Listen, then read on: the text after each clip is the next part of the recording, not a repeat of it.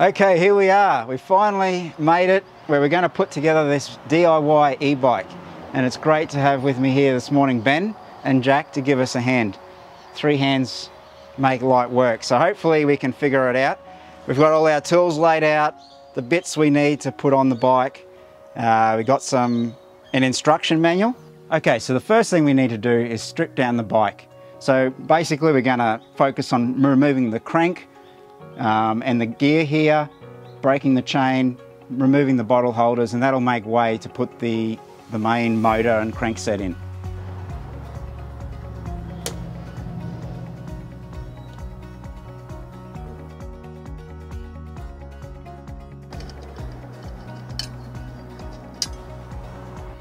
Okay, so for this job you will need some special tools. We've got a crank puller here to help us remove these crank arms.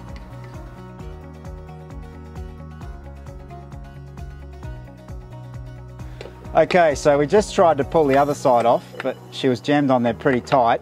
So now we're just taking the other side off, and we're hoping that we should be able to just slide the whole crank through. Okay, got the crank arm off. The other tool you need is this special tool to actually remove the inner nut.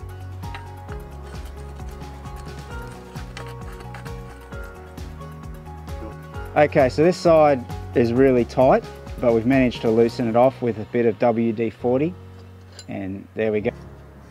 That cool. Yep.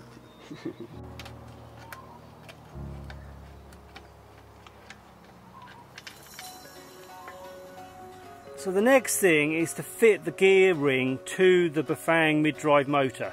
So this piece is going to go on, and they've provided a nice screws, so we'll get this screwed on and get the cover on before we install it in the bike frame.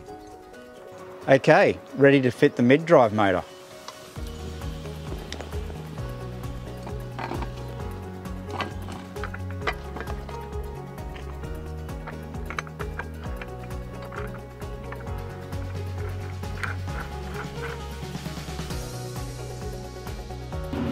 Okay, so we've encountered a bit of a problem.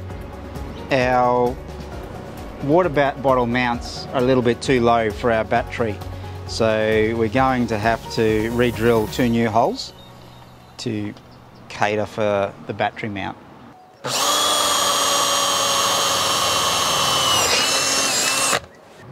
Okay, so we've drilled 2 new holes and added 2 new rib nuts.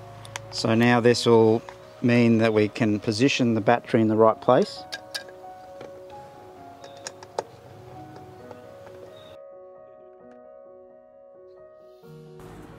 The throttle is going to go on next, and then we've had to cut the handlebar grip in order to make it slightly smaller for that to fit. So that will then press on, and then finally the bar end, whichever way around it went, can go back on. Okay, so we've just installed the computer, the throttle, and hooked those cables up. Now we're just going to hook up this speed sensor. So we've got a bit of a sticky pad here that we can take off, and basically we've set this with the battery on so that the little LED light flashes every time the magnet goes past, and we've worked out our distance that it needs to be away. So now we're just going to put that in place somewhere about here.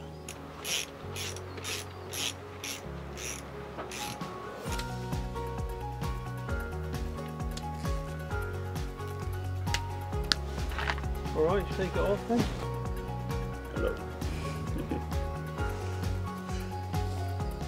Okay, so DIY complete. Now it's ready for test ride. I wasn't even ready yet.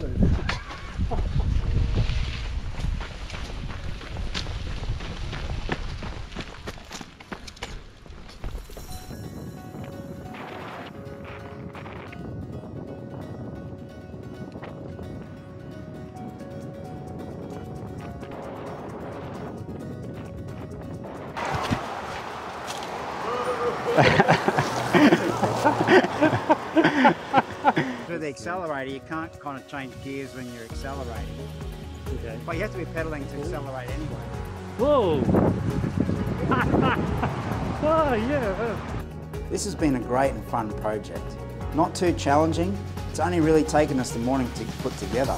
Now it's time to get out and ride, and we hope to show you more videos in the future as we showcase the power of the e-bike. If you want more info, you can watch our unboxing video. It shows you tips and tricks on what to order. If you really enjoyed this video, like and subscribe. It helps out the channel so we can show more great content in the future.